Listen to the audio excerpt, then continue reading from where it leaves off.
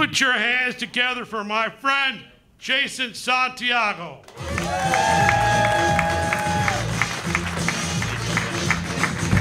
Keep it going for Richard, everybody!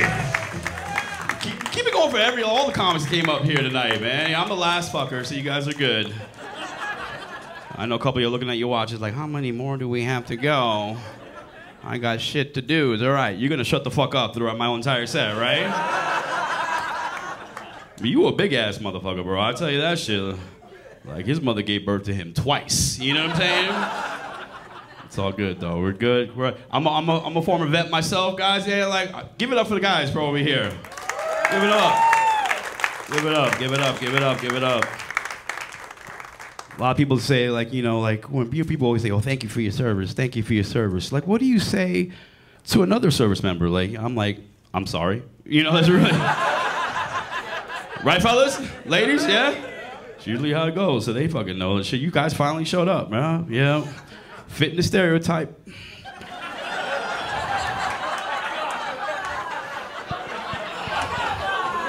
Give them a round of applause, y'all. Yeah. You guys got kids? Yeah, where are they? You sure? How many kids you guys got? Oh, it's like, you had to look at each other to figure that shit out? Like, it's crazy. How you guys doing? You good? You look nervous as hell, bro. You good? You look like I'm on my best behavior right now. I'm not gonna say anything to this guy. That's great. You guys are married? Married? How long you guys been married? 4 years? What's the best thing he's ever done for you? He gave me my daughter. Oh, wasn't an orgasm? Okay, there you go. My daughter. All right. I could pop one of those out anytime, you know? Orgasm comes once in a blue moon, you know? Right, ladies? That's crazy. No, I'm fucking staying away from you guys. I feel good, people. Like, new year, new me. I lost 36 pounds, people. 36 pounds, yes. That was a lot for me because I smoke a lot of weed. I know, like when Jorge was out here, he's like, how many people smoke weed? Like 2 people, like, clapped in the back. I was like, they're all fucking liars. They're all liars. There's probably a couple of cops in here, and they smoke too. It's all right. If I was a cop, I would have to smoke with all the bullshit that I would deal with. I'm like, you know what your dumbass was doing? It's crazy shit, man. You gotta be careful though, because like every job can't like smoke weed. You know what I mean? Like, imagine you go like, you know, want to get like your gallbladder removed and shit. You don't want to hear scalpel.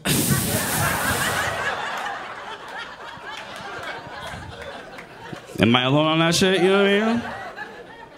Or even that too, like, and I wish that we could see, we had a line of sight to what our doctor's grade point average was in school. Because I always seem to get the D student motherfuckers, bro. And I'm like, what did you just say to me, doctor? I'm like, listen, I'm a man. You understand that, right? Why are you giving me estrogen shit? Like, I don't understand what's going on. I got my vasectomy. Anybody ever had a vasectomy before? All right, you guys are proud to say that shit, yeah. And if you ever had one, you would be proud too. When I went to my consultation, like, he was cool. The doctor was like, hey, you want to make sure this is what you want to do because I'm going to cut and cauterize and all this other stuff. And I'm like, yeah, I'm good. I'm like, I got 5 kids. Doc, I mean, 3 of them are biological. I got 2 adopted, but I'm not trying to have any more, you know? That's it. So he got all, like, he was like on one of those like rolling stools and whatnot or whatever. And he says, all right, well, let's take a look. And he like wheeled himself over to the light and turned it off. I said, whoa, whoa, whoa, whoa, whoa, whoa, whoa. You need to take me out first, sir. I don't even know what that was about. He's like, I just want to shine the light bulb on your freaking balls. And I was like, she's never done anything like that before. Why would you, you know? So I let him, you know what I mean? So it was crazy. Crazy concept. But yeah, man, freaking like losing weight and everything has been a little bit of a struggle. I was a fat kid growing up. Anybody was a fat kid growing up? Yeah, all right. I love an honest crowd. Yeah, so all the skinny kids that used to fuck with us are not in this room right now. That's good. Like being a fat, like I was that fat kid that you can hear breathe whether I was awake or asleep. You know, like, Jay, you just walked 2 steps, man. I know. What are we doing now? We're gonna play hide and seek.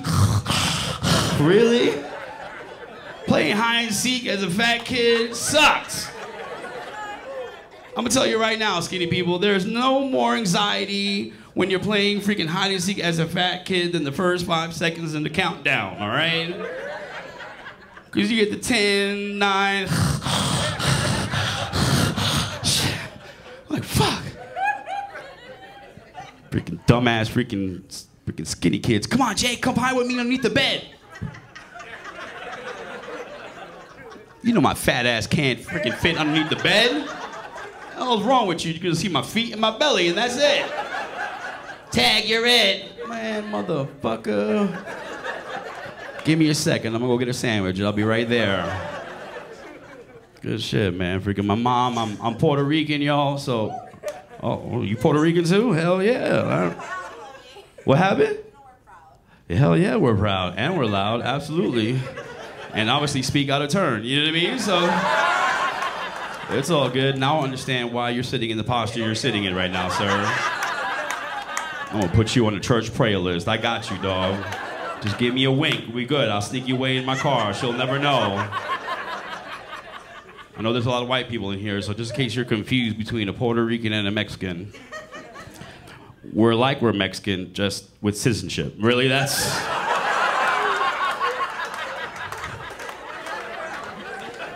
We're good? All right, good. Gotta make sure. So my mother, as a Latina, her mom, she's always like, or it's like any mom at that point, we're always trying to feed you, always trying to feed me. And I was losing weight, and she's like, oh my God, mijo, what's wrong? Are you okay? Do we need to talk? She wanted to schedule an intervention. I'm like, Mom, I'm just trying to get healthy. What the hell's wrong with you? And my mom takes edibles, people, all right? Before you go judging my mom, all right? She takes edibles because she's got a pain condition called fibromyalgia. All right, it's a pain condition, so she don't want to take like opioids and like screw her life up, but she takes some really strong edibles, people, and the peer pressure with my mom is real. I'm gonna tell you that right now. Every time I go over her house, she's like, come on, you gotta try this. I'm like, Ma, no. I went over her house last week, and she says, Papi, I got this new edible. I'm like, Mommy, and she was like, it's a cookie. I went, oh. Because my inner fat kid came out, I was listening, she had my attention. She gave me a gourmet chocolate chip cookie. She came out, she handed it to me, she said, I'll be right back. I'm looking at that, I'm holding it, my hand started to shake. And I was like, Jay, you just lost 26 pounds, dog. Fuck it, ate it. Delicious. She came back with a knife and she goes, where's the cookie?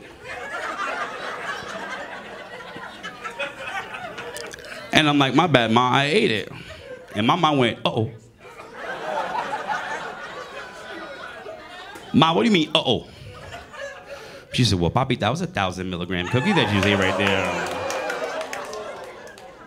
People, my whole life flashed before my eyes. I was like, 1,000 milligrams? That sounds like a lot, Ma. What does that mean?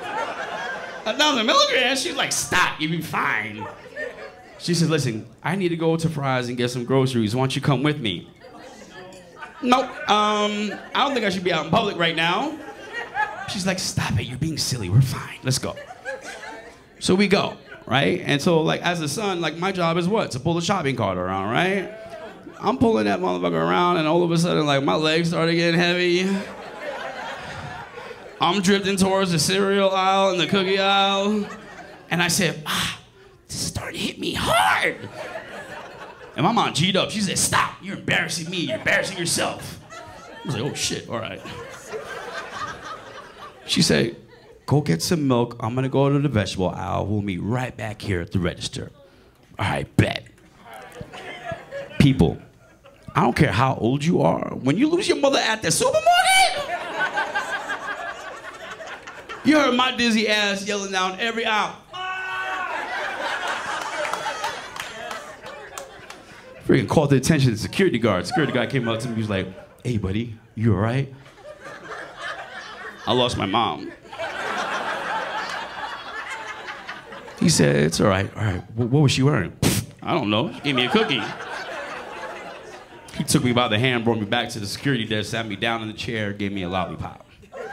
I knew shit was getting real when I heard over the loudspeaker, "Attention customers, with the mother of the 49-year-old, please call the security desk." And I said, you know what? I'm gonna start snitching on my mom right now. I'm like, excuse me, Mr. Officer, rent-a-cop, sir. I'm Latino. You ever heard of the word chancla? She used to beat the shit out of me. I dropped my pants. I'm like, look at all the scars that she used to give me. They wanted to call CPS, but again, I'm 49 years old, people. But I love my mom. It's crazy shit. Love her, love her, love her. I'm single again, man. You can go ahead and clap for her. Please clap for her. Thank you. I got out of a horrible relationship. I was in a toxic relationship. Have you ever been in a toxic relationship? Go ahead and clap. And if you're not clapping, you're probably sitting next to that motherfucker right now.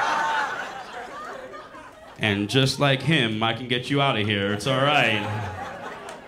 But no, it's crazy because, like, you know, I like my female friends. She's like, you know, like, oh my God, that toxic dick, you gotta stay away from it. I'm like, there's that toxic pussy too. You gotta be careful. Like, if you don't know you're a toxic, if you think you're the main squeeze, but you're sharing a Netflix account with another motherfucker, you are not the main squeeze. I was like, I need to change my life and get shit going around. So I jumped back on the dating apps. I know the other comics are talking about dating apps. I'm gonna tell you what my experience was. So I don't like reading profiles because reading is frustrating for me, right? Yeah. A couple of people said, yeah, too, all right. We get hooked on phonics and Rosetta Stone together. It's all right. I'm there and I'm swiping left, I'm swiping right, and I accidentally swiped right on a transgender person. Nothing wrong with it, because she was beautiful. You have no idea. I didn't know she was transgender till we actually met. And I'm from the Bronx, you know what I mean? So I'm trying to be all suave. I'm like, hey, how you doing? It's nice to meet you. Yeah, my name is Jason. She said, hi, I'm Christine. And I went, oh shit. We have a little bit of dilemma here. Because in this scenario, who pays for dinner? So I asked her, and she said, whoever has the bigger dick. So she paid, you know what I'm saying? So, and fuck y'all, don't judge me, all right? Don't judge me at all, man. It's crazy, man, it's crazy. Dang, I'm like, shit. I'm like, you can't go back to the old school, like where you just go over to a bar and just meet somebody. No, it can't even do that, man. You can't even like sit in a freaking table with someone and have a freaking conversation. Like if you ever go and look couples, if you go to like someplace, go to dinner, look at the other couples. Everybody's on their phone. Like that's what's wrong with this world right now. You know, we're all like heavily engrossed into our phones. But if you have an ugly significant other, I totally understand that shit, all right? So it's a good. And again, if you're sitting next to that motherfucker right now, it's all right. So if you're not laughing, it's okay. It's okay. Like I said, I just turned 49 in February, and I was trying to call, we got excited over that, all right. You please talk to me after the show. Make me feel good about myself. But I'm just like, you know, I'm like, yeah, like, you know, turned 49 years old. Like, I led a pretty clean life, like, growing up. And I'm like, you know what, I'm gonna start doing all the funky shit that all these kids are doing. And so I tried Molly for the first time, people. Let me roll it back a little bit. So, I was dating this younger chick for quite some time. And fellas, if you're over 40, do not date younger women unless you have a lot of PTO. And for those people that don't have a job, that means paid time off. Because they will wear your old ass out. I had this one, and she was fine as hell. I'm gonna tell you right now. We went out one night, and we did the normal thing, went to dinner, went to the movies, and she says, all right, babe, what we're gonna do now? And I'm like, shh, I'm taking your young ass home is what we're about to do. Oh, come on, girl, like let's go, I wanna go dancing. Come on, let's go dancing. And I was like, all right, let's go. And I called my man freaking Will, and Will was dating a younger chick, and I was like, yo, meet me at the spot, bring your girl, I got my girl, we're gonna do it, right? Bet. We get there, freaking hanging out, music. My girl runs up to me all excited. She goes, oh my God. She goes, have you ever tried Molly? And I didn't want to sound uncool, so I was like, because in my head, I'm like, who the fuck's Molly? You know what I mean? But I go, oh, yeah. She said, great. Put it right in my mouth. She ran off. I took my phone out and I Googled what Molly was. And I said, oh shit, I was worried about an edible. This is gonna fuck my life up right now. So I sat down in the chair. And I'm like, you know, they said 15, 20 minutes you should feel it. And I'm like, 15, 20 minutes went by, and Molly ain't shit. Woo! I was sitting there, the music sounded better. I accidentally touched my nipple. And I kept touching my nipple for like 20 minutes, people. And I was like, you could laugh at this, it's all right. It sounds like it looks like you want to laugh at this more than you were doing it right now, but. And I was like, ooh, ooh, I started talking shit to it too. I was like, you like that shit, right? You like it? You want to feel how it feels with the left hand? I went into the bathroom, everything was getting love. I walked into the bathroom and I was like, urinal. You're so white and pasty. I was hot from the Molly, so I started splashing water in my face and shit. Again, don't fucking judge me, people, all right? Freaking, I told my friend about the experience. He's like, yo, would you try that shit again? I'm like, would I try it again? Yes, the fuck I would, people. Yes, I would. Yes, I would. It was an amazing experience. So I'm like, I'm just trying to, try new shit. It's probably gonna kill me. Like, I don't know, maybe not. But at least I'm gonna go out with a smile, all right? It's good. You guys are good? Yeah, you're having the same posture as this guy right here. You guys are good? Are you guys in trouble? Like, did you guys fuck up today? Like, what happened? You know what I mean? Like, it's only Thursday. Like, it's not like you like stayed out late on a Friday or nothing like that. But you're good? Did you get your permissions? You got your permission slips signed? You did too? You good? All right, you know what? You're worrying me a little bit. Because I've seen Narcos, okay? You might be part of the cartel, all right?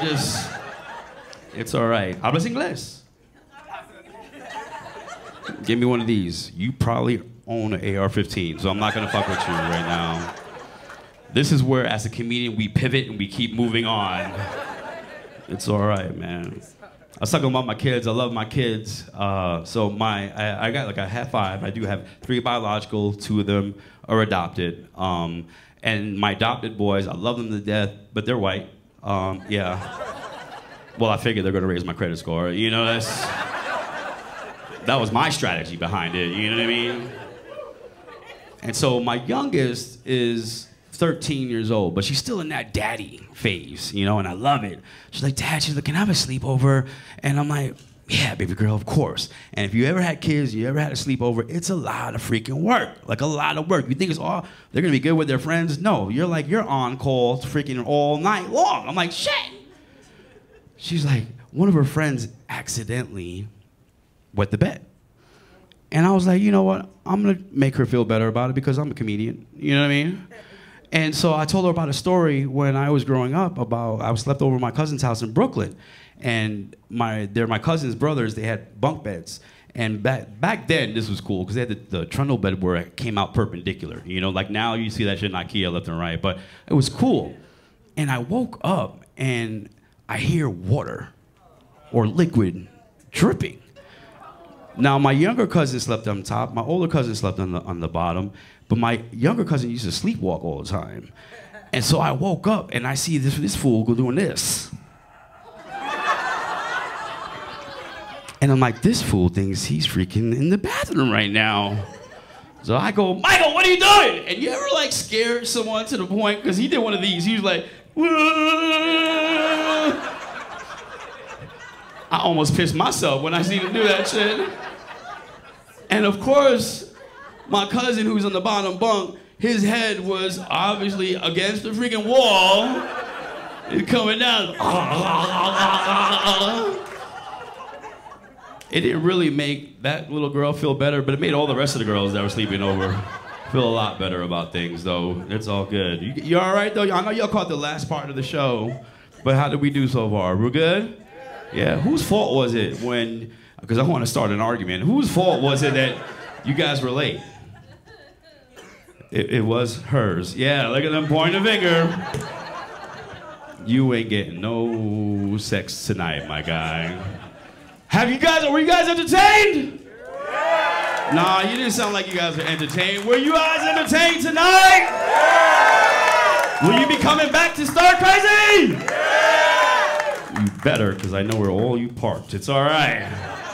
Listen, if you guys are on Instagram, and if you're not, you're terrorists, but if you guys are on Instagram, you can follow me at Jason Santiago Comedy. I appreciate you, and all the comics appreciate you. I want to bring Tom back up here. He's going to kick us off and end the night with us. But thank you so much. We'll be outside to take pictures with you, want to talk to you, doing all that stuff. But thank you so much. I appreciate you. Good night and God bless.